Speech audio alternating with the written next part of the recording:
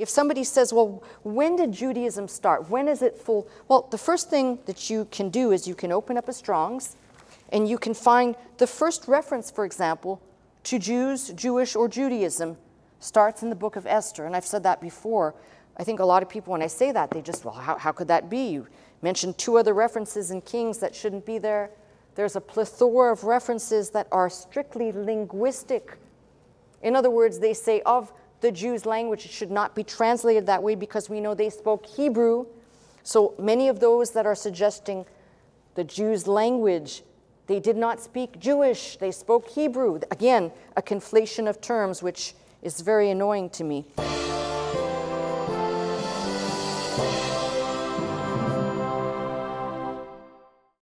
We are looking at the history, the unfolding history of the Jewish people. And here's where I think we need to have some common sense here. For example, this comment that was put on my post basically talked about, in fact, let me read it to you. Say, well, why am I giving this person any acknowledgement? Because I want to show you how sometimes we can get like a record that's stuck, it's broken. I know that doesn't, for young people, they're like, what the hell is that? Okay, I know.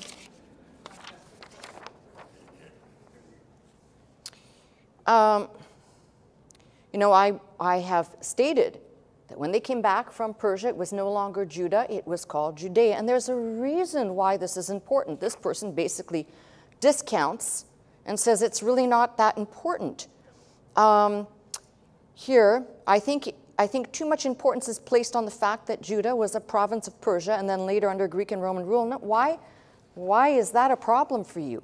Because that's the reality. And if you don't think, as I will show you, if you don't think that each time they were exposed to other people, that it had an impact on them, all you have to do is look at this country, okay? And look at the immigration that happened at the turn of the century with Irish and Italians predominantly flooding New York City. It changed the makeup of just New York City.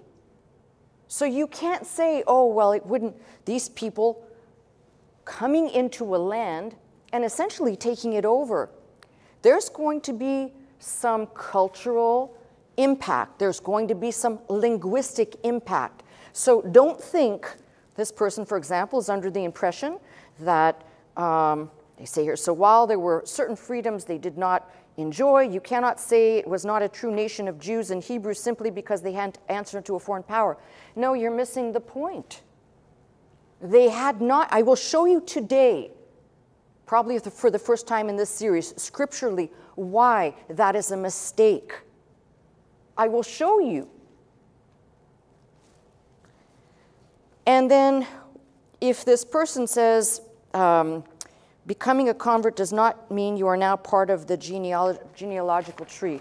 You know, that's a story for another day. I'm not going to answer that. But what I am saying to you is, actually, I'm going to show you today how we identify a turning point that is crystal clear, not ambiguous, especially for Hebrew that is ambiguous. So we've been studying the books of Ezra and Nehemiah, and we find that those that returned from the Babylonian captivity back to Jerusalem were disorganized and a disjointed commonwealth that had not only been tasked with rebuilding the spiritual center, the temple and its walls, but there was another rebuilding that had to occur, and that is the spiritual soul of the people that returned. You see, the Levites had scattered. All this is in this book. I'm not making any of this up. It's not my opinion. It's from the Bible, and I'm kind of giving you the paraphrase so we don't have to spend an hour just reading scripture. So the Levites had scattered into other parts of the country, and they left for one particular and one singular reason. The Levites lived and depended on tithes, and they depended on certain, we'll call it the leftover or allotted portions of food. Remember, the Levites never got land, so they couldn't grow. They didn't have, agriculture per se as the other tribes did. So when all the people leave the spiritual center, the Levites left too. They had to go somewhere else to basically to survive. So now we have something else that happens. Nehemiah issued a proclamation that anyone that deserted needed to return and take up permanent residence in the capital. And I covered this last week. There were too few people, 43,000 people, too few to basically populate everything. So Nehemiah says, stay close to the city center. We'll repopulate it that way. And people who were living in rural parts, 1/10 of them are called to move to the center of the city. That way they could start rebuilding the community. There are 3 families consisting of 642 people who could not prove. Now, this one here becomes important. Nehemiah, if you'll turn there, please. This one is very, very important because it'll substantiate everything that I've been saying now. You know, laying a foundation, sometimes we don't get to look at Scripture immediately. Today we're going to look at some and you're going to see what I'm saying. So if you turn to Nehemiah 7 and verse 61. And these were they which went up also from Tel Mela, Tel Haresha, Cherub, Adon, Immer. But they could not show their father's house, nor their seed, whether they were of Israel. Oh, wow, that's, if you didn't get that right away, I'm going to just tell you to look at something in a second here. 642 people. Take a look at, I wrote it out from the Hebrew. But not they could to show Beit, family. This word here, you'd know Aleph and Beit, Av, so the fathers of them. Not they could show family, the fathers of them, and descendant, basically you see Zeruah, the seed, whether from Israel they were. Why is this a huge problem? Because for the first time I'm showing you something, Nehemiah wouldn't admit them into the community for the priesthood. Why? Because they could not prove their father's family. Now, did I not talk to you about this modern day concept of matrilineal descent? Right in this book right here, Nehemiah would not admit them because they couldn't do 2 things. They couldn't show their father's house. Doesn't say mother's house. Couldn't show their father's house. They couldn't prove. And something else. This adds something into the woodpile, albeit confusing. It says here, whether they were of Israel. I want you to, we're talking about the southern kingdom, Judah, and Israel was referred to as all, the United Kingdom, or the northern part. So for the first time, we're seeing a change in how we should understand something. But again, I digress to something. To show their lineage, father's house and seed, not mother. So while all of these people who'd like to be critical of me and not look for themselves, there is no place in this book that says the mother must be of a certain or the father must be. God was against mixed marriages for a reason, to preserve the seed, but he also knew that and there's abundant references here in this book, that these mostly foreign women, not so much foreign men, but foreign women would usually turn away their husbands from serving the living God. That is book after book repeated. Number 2, when we start looking between Ezra and Nehemiah, we find some things that really just need to be paid close attention to. Ezra assembles the people together, he says, as one man in an open place, which is before the water gate in Jerusalem. From that time forward, from that gathering, we have the Sabbath obeyed. See, here's where things begin to crystallize. If anyone failed to comply or violated the Sabbath, they would be exiled. So when you start rereading Ezra and Nehemiah, I want you to look at something. There's actually an attempt to separate people out. And it's happening here. And this is we'll call it the germination of what we now call Judaism. The Sabbath must be celebrated, must be kept up. But here's the problem, and this is what you have to look for. At this time, Ezra and Nehemiah, they do not know what labor is.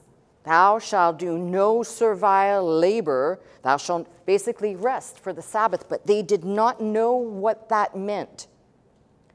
They were as ignorant about this, universally ignorant. They were pressing grapes.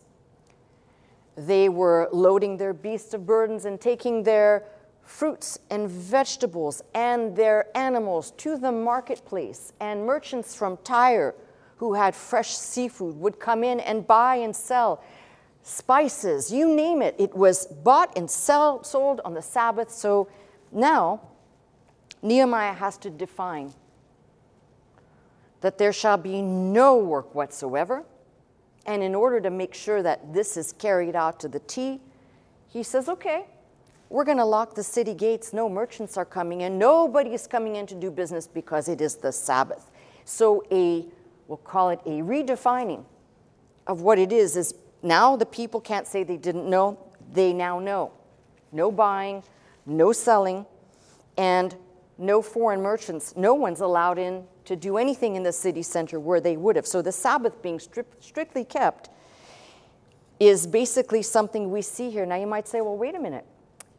Didn't God give the Sabbath back there in Exodus and say, and thou shalt keep the Sabbath? Yeah, he did. But did they keep it? Well, all you got to do is go back there and read, and pretty much we're pretty clear to know that there was probably a lot of Sabbath violation even back then. So the first thing we know, if you're looking to modern Judaism, for example, and you say, well, what separates them out? Well, the Sabbath does. Friday sundown begins the Sabbath.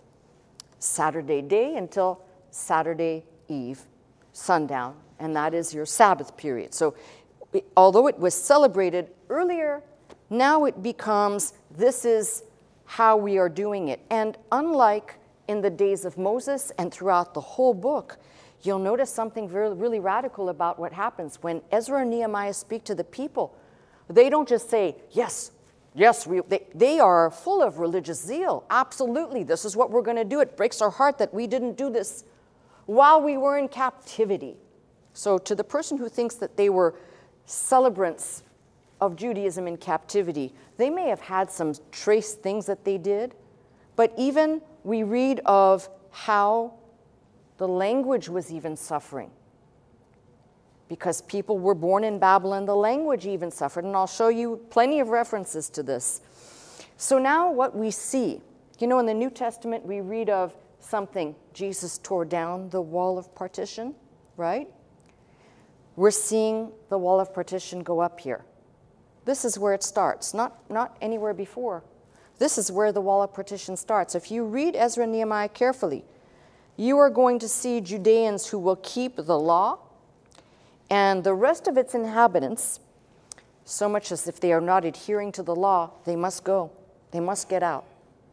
So we have almost like a separatist mindset that is getting traction here.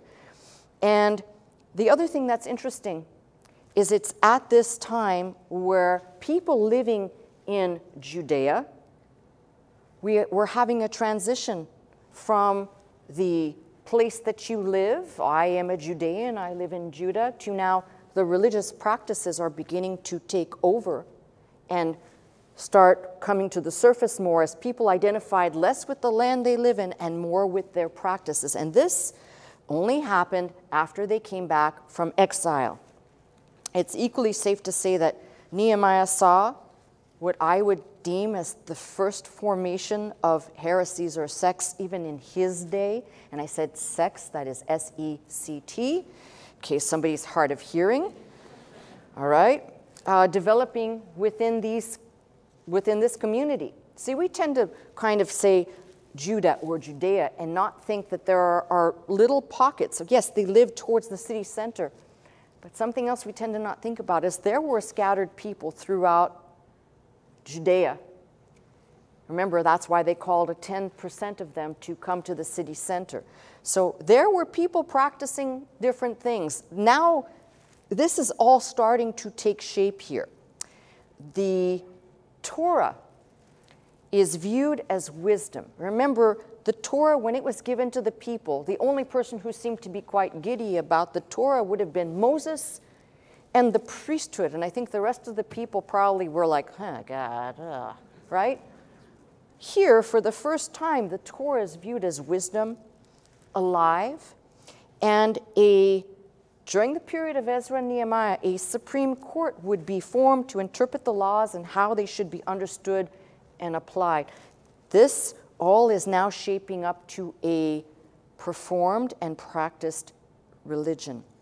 A 70-member council is formed in this period, with the high priest being its leader, and a complete religious revolution is now underway. Schools for young men, where the law is taught and love for its teaching are treasured, begin to pop up everywhere, not just in one singular place, but they start popping up. And teachers who are called soferim, wise ones or scribes, are charged with explaining the Torah to make the laws applicable to the individual as well as the entire community. So, not only is that happening at this time, but something else.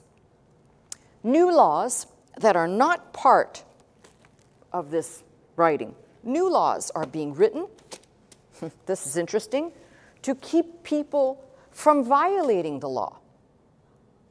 Okay? So now you've got scribes and religious minds and priests who are now writing new sets of laws to help you to not break the law. All right. For example, in Nehemiah's day, the Sabbath began to be kept, but no one knew the definition of labor, as I just shared with you. This age gave way to an extremely rigid, strict, stringent keeping of every minute detail that eventually becomes known as legalism. All right? But it's during this period.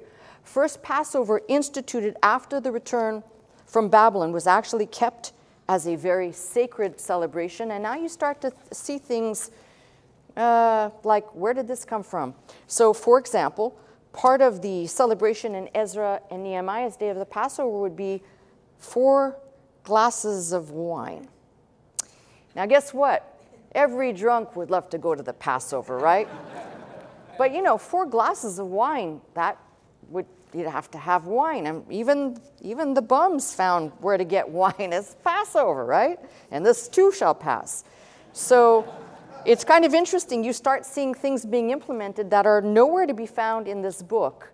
Just like I showed you with Catholicism and with Protestantism, things become added because it sounds good. Now, on the Paschal Eve, whole groups of people now are gathering together to partake of the roasted lamb. If you remember, it's supposed to be household by household. Now they're figuring out how to make this more social.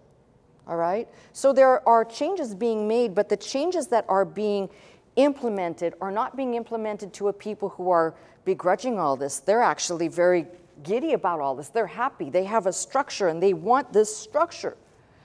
The principal prayer that would become part of worship, called the tefillah, which has 6 short parts of thanksgiving, would be standardized during this time.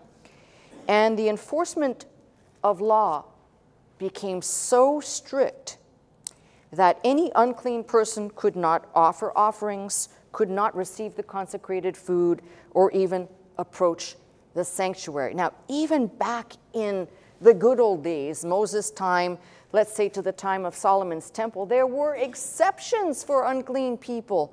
No exceptions anymore. So it's as if we can see the transition is happening. The basic fundamentals of worship of the God of Israel, now embedded in daily life and culture, will get put to the test when Artaxerxes sanctions the worship of the goddess Aphrodite. It's kind of interesting stuff, or I guess they either called it Aphrodite or Mylida. There's actually a couple of different names. In Babylon, Susa, Ecbatana, as well as Damascus and Bactria. So an attempt to have the Judeans worship and venerate this idol of love, the people, refuse. Now, you might not think that's any big deal, but coming from a people who have a long history of idol worship, something is changing. It might be something in the wine, but something's changing. So during this period, there are pockets of persecution, periods of, we'll call it relative quiet, and then pockets of persecution again. The persecution was rampant in the Persian period, and we see basically the persecution of the Persian court is, and we'll call it whatever it is, against the Judeans, which now are going to begin to be called Jews. One woman named Esther, who we'll have to look at her book eventually, she seems to have assuaged the anger or whatever it was, the hatred, at least for a time. From the time of, we'll call it Nehemiah's instituting a lot of things, reforms are implemented, and for about the space of 200 years, from the time they come back to about 200 years, we see people very dedicated to worshiping the one true living God, an attempt to adhere and keep the law. And when the Persian Empire is just on its last days, the prophetic book of Daniel talks about the winged leopard, who is none other than Alexander the Great. In fact, in Daniel's book, you have the foretelling of all of the kingdoms that will overtake the land of Israel and its people. It's all foretold there, and it basically came to pass. Daniel is writing the book. In the time that he writes, we have successive kingdoms, if you will, that will be dominating and then fading away. So Alexander the Great would deliver two final death blows when he conquered Asia Minor. Syria and Phoenicia yielded to the Macedonian conqueror, and after 7 months, sieged Tyre and then Gaza. These all basically by 332 BC. Now, what's interesting about this period and Judea, there's some pretty cool stories, but the one that I want to talk to you about is this. Alexander the Great did not impose his religion on these people. In fact, he thought, his mantra was, it was very wise to, remember, he conquered the then known world. We're talking about the largest swath, if you look at a map, of so much territory.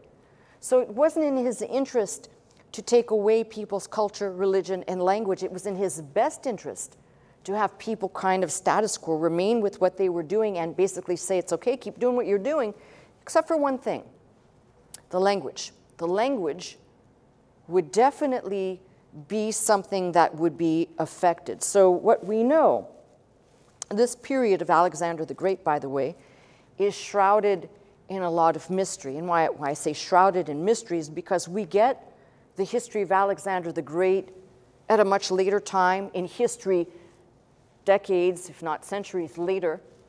So we don't really have crystal clear understanding. But what we do know, there are a couple of stories left to us.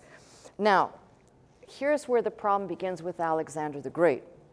In Egypt, for example, he honored Ammon, and he desired to rebuild the Babylonian temple to Bel that had been destroyed by Artaxerxes. Now, here's the problem. I don't have the answer to this question. There are Judeans serving in his army now, whether they were there of their own volition, voluntarily, or whether they were mandated to, I don't know. But they said, we'll do anything, but we won't rebuild a heathen temple. So you're really starting to see changes, because if this would have happened 50 years ago or 100 years ago, they would have probably said, yeah, we'll help, and we want to come there and worship too. Now they're saying, we will not put our hand to rebuild any foreign temple by any means. So there is change happening. These people who refused to rebuild this temple received chastisement from their superiors, but when Alexander the Great heard about this, he actually was understanding and he pardoned them.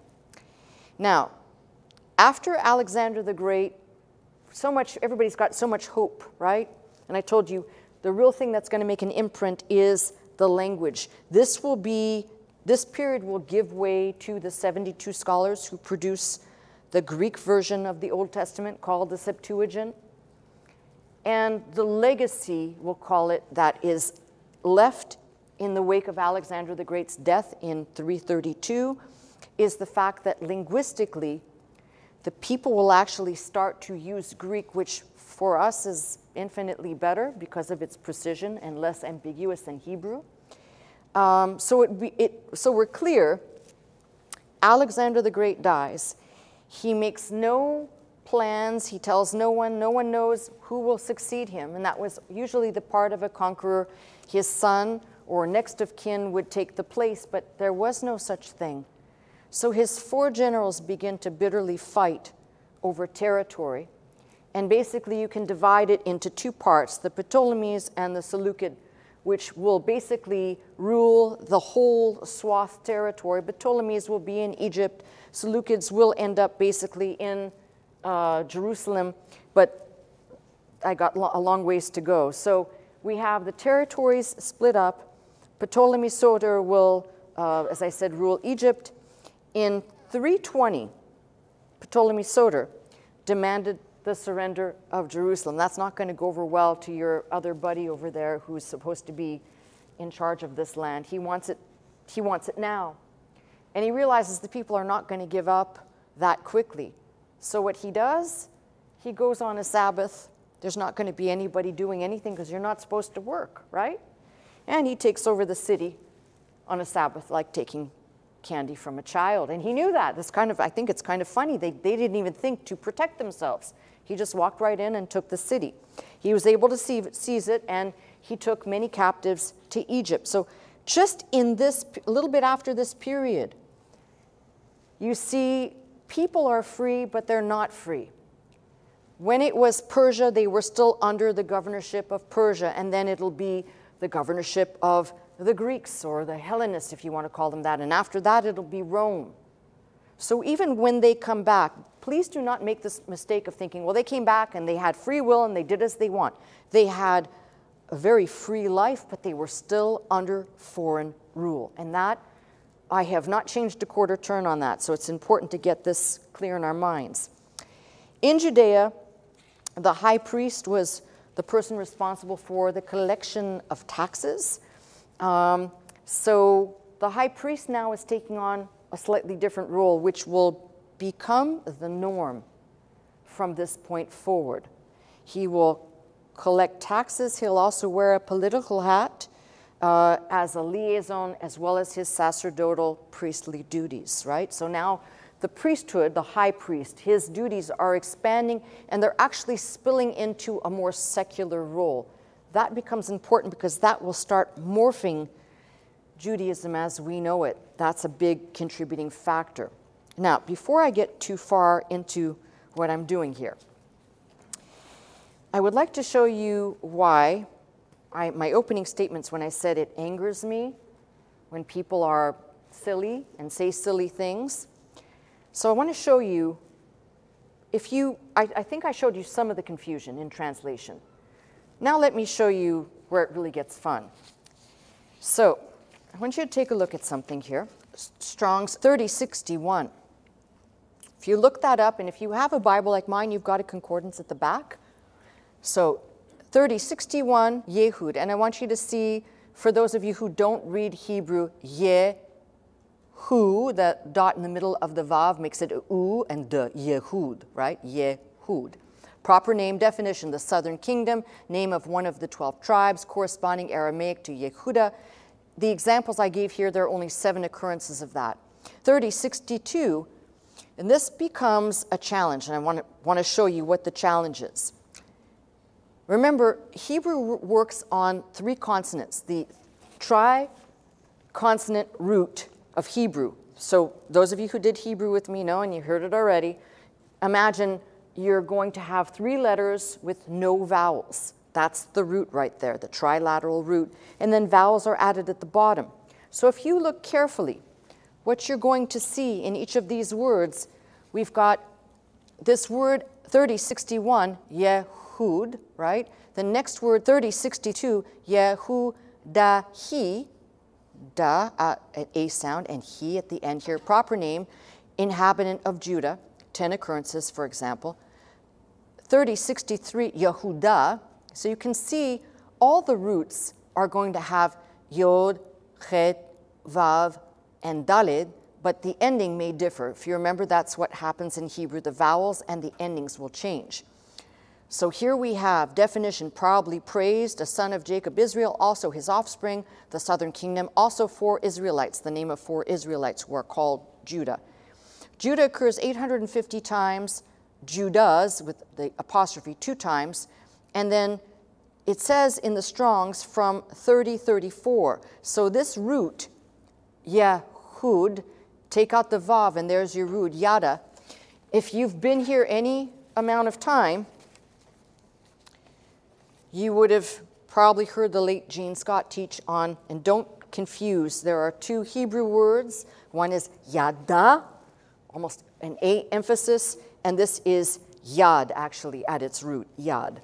So, remember when Judah is born, it says, your brother shall praise you, right? It can mean loud praise, confession, confession of sin, confession of thanksgiving.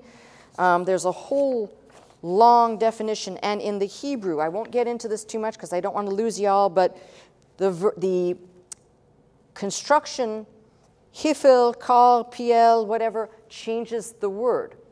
So the most important thing is to understand that as you go through the word at its, we'll call it at its origin, Judah, the proper name as it's given by Leah and Jacob, means praise or loud. But as you go forward, that meaning will change. It will either have come to connote a person's name, land, territory, an inhabitant of the territory. But if you look carefully, the word, and I have to show you because otherwise this probably won't make sense. So let's look up in the Strongs.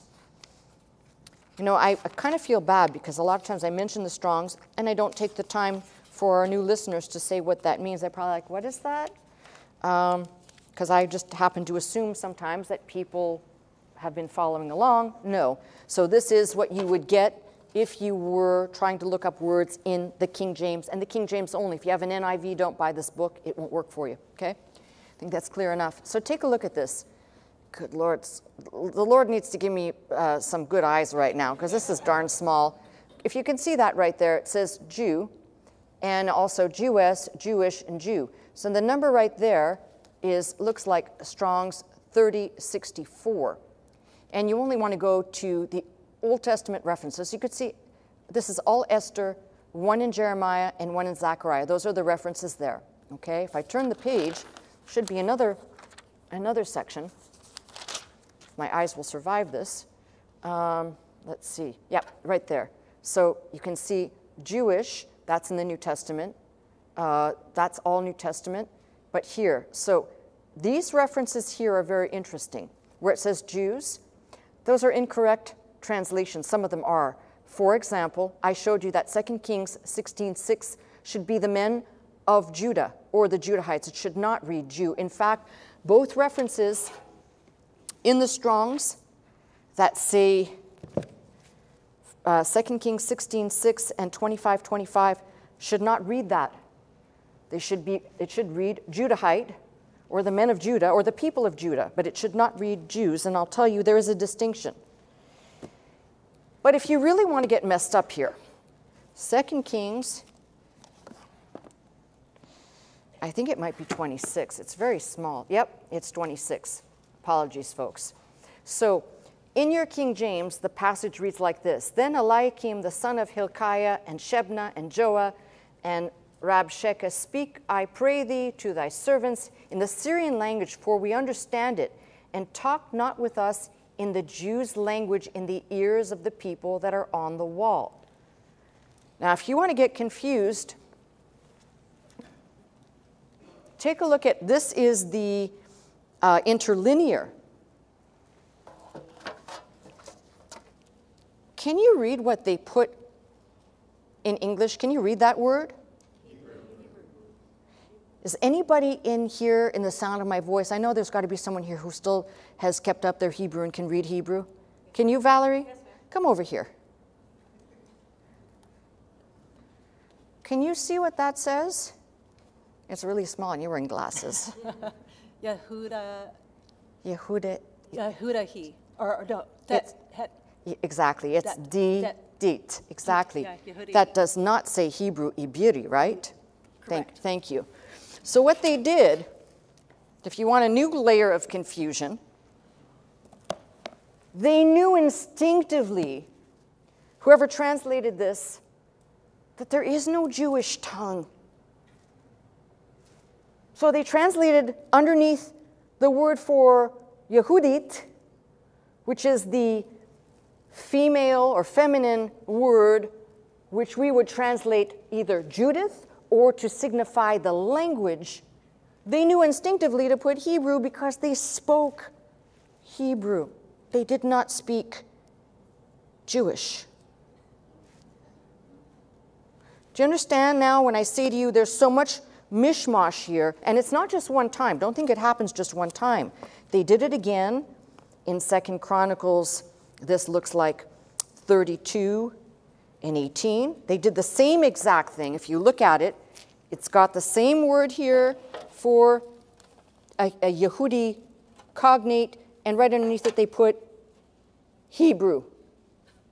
And even in the English, they put Hebrew. So this is why I'm saying to you, you can't, unless you are going to really dig, don't prognosticate with me. Because I'm the person who opens up a Strong's Concordance and finds the mistakes in the concordance. That doesn't mean I'm infallible. It means I'm constantly looking and picking and peeling. So when somebody says, well, okay, well, go make your squawking noises somewhere else, okay, for the birds. Okay, the Greek language will have the impact of the Septuagint. That translation of the Old Testament into Greek will not only reshape the Hebrew mindset, but if you remember, the city of Alexandria with its great, fantastic library, which supposedly, before it got destroyed, housed every imaginable book in the world, but the bulk of the material, no matter what book it was, would have been translated into Greek. So this was a little bit more than just conquering. The language stayed and had a heavy impact on the land. Now in 312 BC, so now Alexander the Great is dead, all right, and the generals are struggling. The Battle of Gaza was fought, and Seleucus, kind of his rise to power starts at this time. There's going to be this back and forth between these powers, and it will be very destructive. It will be destructive to the land. They will once again destroy the walls of the city and portions of the temple again, if that wasn't enough. So we start seeing some strange things that are coming to the surface. In Judea, Judea becomes part of the Ptolemaic kingdom, but the Jews, or Judeans, vow they will be faithful to their God. Now, something else will happen a little bit later. Ptolemy Philadelphus, which is 285 to 247, in that period is what is basically, we call that the window of the Septuagint.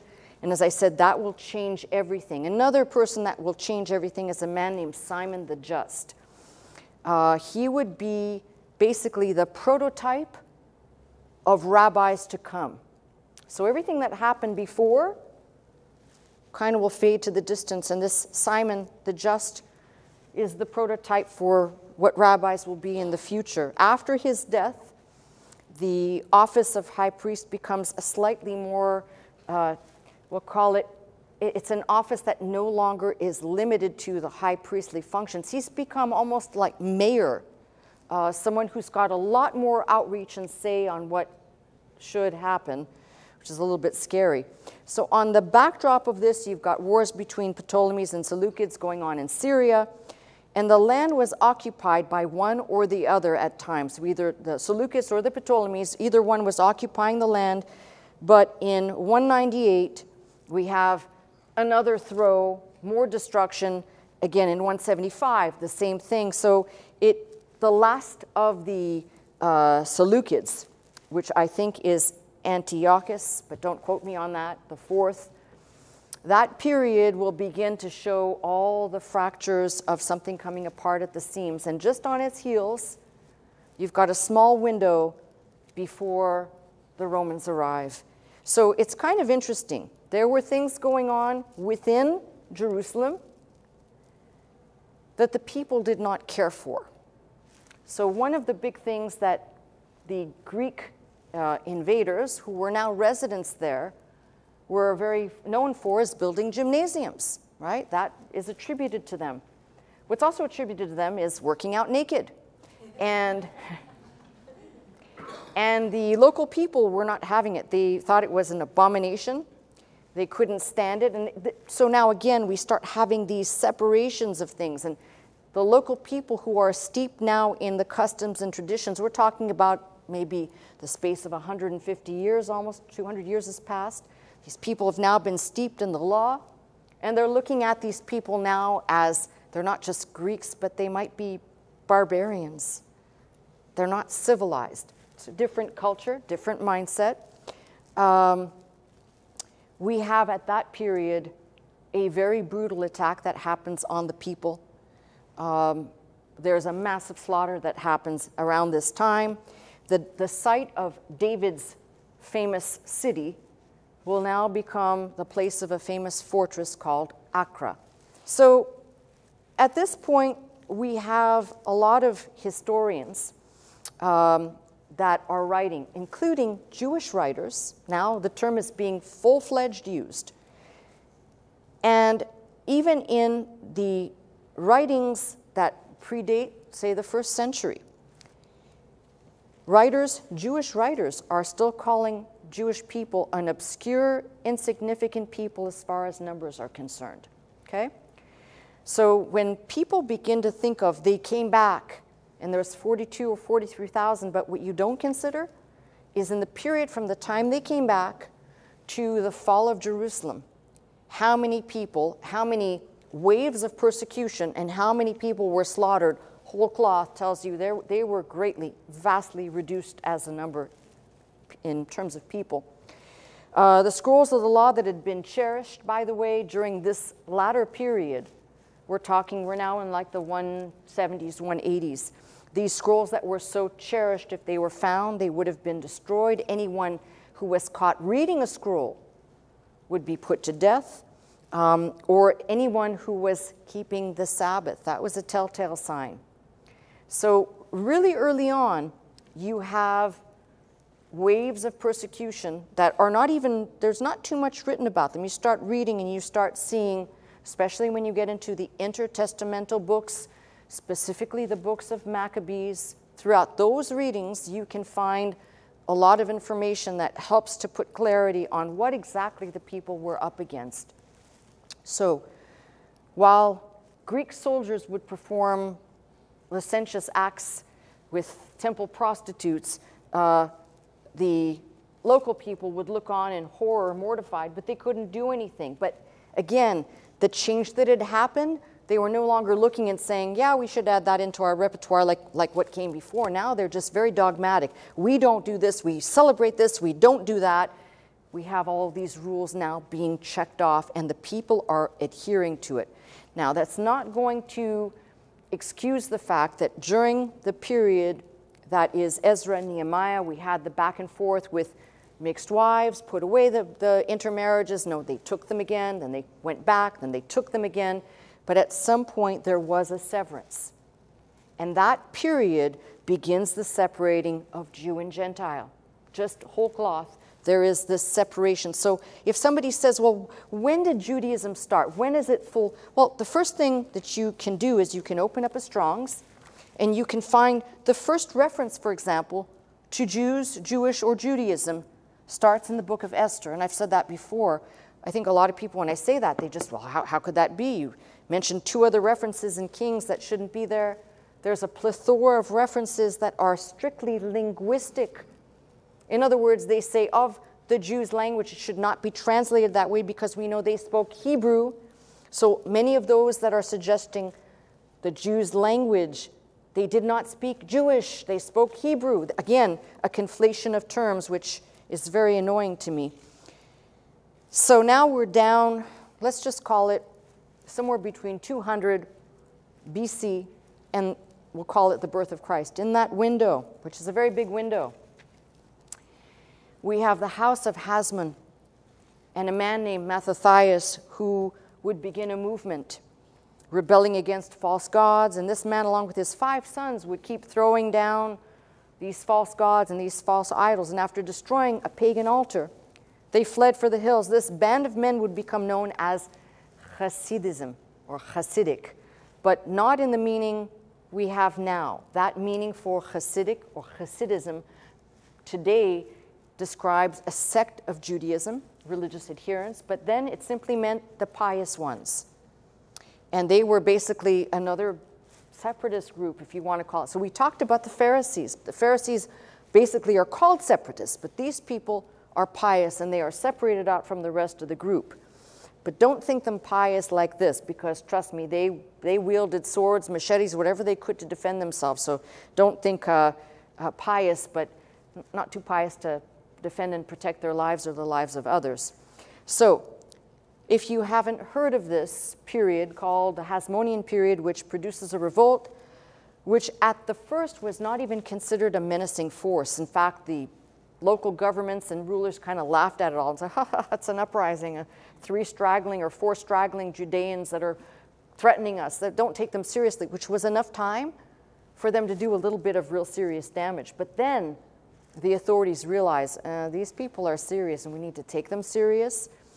5 brothers who led the initial rebellion would all be killed in battle, but Mattathias on his deathbed advised his 3rd son be chosen as a leader. His name just happens to be Judah the Maccabee. Judah, call him the Hammer. And that will give way into, if you're interested in reading about that, if you have a Septuagint. In the Septuagint, it usually has the Greek and the English. You can find the book of Maccabees, which is several books. Or you can probably see it online. There's probably full translated versions online, just simply of the book of Maccabees. But it will fill in the details. This son, Judah, would go on to defeat Antiochus' army with consummate ease, and then Antiochus is made to look foolish, but the response, he sets out to exterminate the Judean population. Judah had gathered around 7,000 fighting men. They would be outmanned at least 5 to 1, an impossible victory. Impossible. There's no way a polished army versus a band of stragglers, but somehow. And they met once more at the gates of Jerusalem with the city kind of in shambles, but they actually drove the men of Antiochus out of the city. That was kind of remarkable and miraculous. A rededication of the 2nd temple in Jerusalem is commemorated by the lighting of candles called Hanukkah, usually celebrated the 25th of Kislev, which is December 25th. The celebration lasts for 8 days, and according to the Talmud, when Judas Maccabees entered the temple, he only found a small jar of oil, possibly maybe enough for 1 day, but miraculously it burned for 8. Here again, as I mentioned, certain things that will define Judaism. Hanukkah does that. This is a purely Jewish holiday celebration, the miracle that there was enough oil. The same is true of Purim. And now if you start seeing, as Purim is associated with the book of Esther, you start seeing that there are more customs and traditions and people wanting to adhere to them, perform them, celebrate them, the set days. And people who do not want to be exiled, they'll actually now fight and lay down their life, which they didn't do, they wouldn't do in the day of Moses, in the day of Joshua, in the day of Judges, in the day of even the kings that ruled. They would not. They had to be forced into an army. Now people would give their life to defend their beliefs, their worship in God, and their newfound fledgling faith that is crystallizing before our eyes. Now look, again, this requires people to be mature. If you want to just believe that everybody back in the woodpile, everybody's Jewish, knock yourself out. Doesn't change a thing for me except that you're delusional. So, back to the lighting of candles, that would be 1 candle each night, confirmed by the 1st century scholars Hillel and Shammai. This period will also as I said, give way to other celebrations within Judaism. And what we see after these books is something really incredible. You'll encounter it in the intertestamental period. It is a national spirit that arises. People are willing to fight and protect and defend, which was never happening before. Having had many victories, the confidence of this group of people under Judah the Maccabees seemed unstoppable. That would all come to an end with his band of 800 men falling in battle to invaders at Elasa, north of Beth Horon. With just a few surviving, they fled into Jordan. The struggle to maintain and keep Jerusalem would keep going. And by the time you get to a man named John Hyrcanus, who is the son, he'd be the old high priest's son, this period basically marks the end of political freedom. That when I say political freedom, they had governorship, but there was still room to move. Now this period will mark the end of that. And so when John Hyrcanus died in 104 BC, another power struggle arises, and the offspring would vie for this. And then we come into what we call the Hasmonean period, which will take many turns as well. The important thing of what I'm trying to point out today, which I think if you're following along, is we see in this period, in a simple reading, if you'll take the time to, if you have the time to read Ezra and Nehemiah, and carefully stop. Don't just blow through it, because we're so familiar sometimes we don't see things. But when it talks about the enforcement of the Sabbath or exile, when it talks about all the things that the people said now, no longer as an automaton voice saying, yes, we will do this, but yes, we'll do this. And a whole different approach to God and God's word comes out of this period. So what we see emerging is nothing that was being done. They weren't in Babylon saying, you must celebrate the Sabbath. Were there some people maybe trying to? Absolutely. But those would have been a very limited group, perhaps the Levites, perhaps some priests, maybe. That's about it. The average person, just think about this. The average person, even if they still loved the Lord God, they actually found better things to do in Babylon. And you could say, well, I don't like the way you just said that, but there's enough evidence to show that they weren't really craving God or trying to learn God's word or preserve a language, except for the singers. If it wasn't for the singers and some of the mothers, the tongue would have also been lost. The Hebrew language would have been gone. So we're seeing Judaism crystallized in this period. The worship practices are being crystallized in this period. And the biggest thing that I can tell you, because I'm not done, we've still got more to look at, and the New Testament has so much information that will take everything that I've said until now and crystallize it crystal clear, that something really remarkable. You can see how God did not give up on these people. The ones that were devoted, yes, they went through a lot of periods of persecution. There was a lot of people that were killed, martyred, absolutely. But you can see God kind of still was staying by the fact that some of these were so dedicated and devout that I'd say God still, even though when we talk about the land, when they came, from the time they came back until the fall of Jerusalem, they never controlled the land. Yes, they had freedoms, but the land was not theirs as an autonomous people with, they make the rights, they make the rules, they make the laws. No, no, no, no. This was done by governors of different countries that came in who were the oppressors, even if they weren't that oppressive. So there are certain things to look at. And in this discussion of who has the land and who owns the land and who wants the land, there are some really good arguments being made on, I'm not talking, please hear me out, I'm not talking about terrorism. And I'm not talking about people basically killing people for land or to build a port or for monetary reasons. But if you're going to be honest, this period shows you that when they came back, now, how did they get carried away in bondage again? God. And God took them away for one singular reason. He took the south away to see if basically having a 70-year timeout in Babylon would bring them back with a clean slate so they could actually start over, which is what happened for the most part with that small little band that came back. But it tells me something again, I'm going to repeat this about God, which is if God's mind and his heart is set towards something, then God may turn his back for a little while. He may go off and do something over there, but he'll be back. And all you've got to do is read what Paul says. And Paul's very crystal clear about this when he says, it's my heart's desire. I have such a heavy heart for my brethren who basically, in a nutshell, he says, I want them to be saved too. And goes on, as I told you, Romans 9, 10, and 11 tell you really crystal clear. Just read that alone, and it makes it abundantly clear. God is not finished. And the last chapter, which I'll keep repeating until everybody hears me, the last chapter of this will be when we have the complete united kingdom back put together again, which is prophesied by Ezekiel and other prophets, which we must look at to show that God has a plan. And it may not be exactly the plan that people like to say, the plan of Israel in 1948, well, that was God's doing. No, that was the doing of people. But it actually worked out favorably. So all we have to do is continue on this course to see, as we study, to see and analyze from both the errors, the mistranslations, to better understanding that everything that came before. You know what it tells me? We serve a really patient God.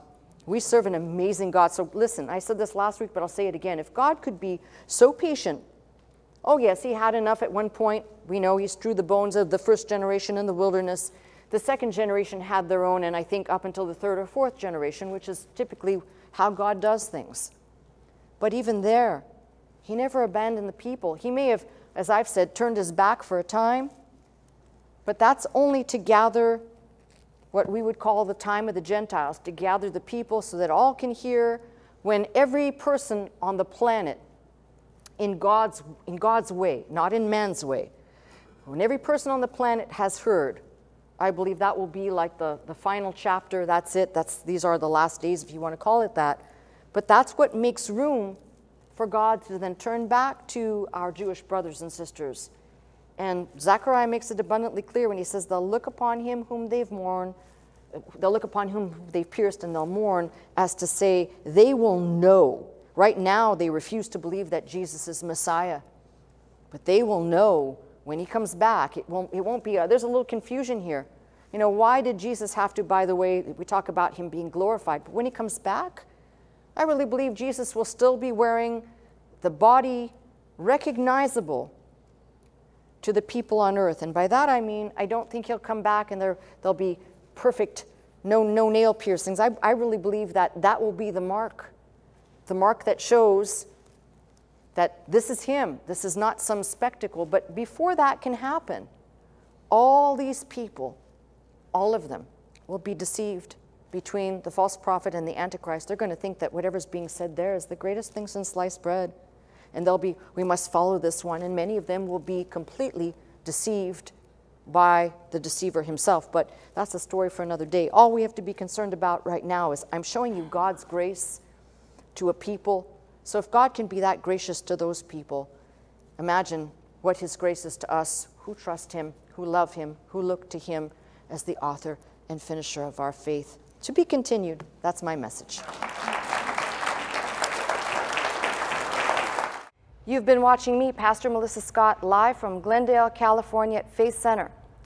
If you would like to attend the service with us Sunday morning at 11 a.m., simply call 1-800-338-3030 to receive your pass.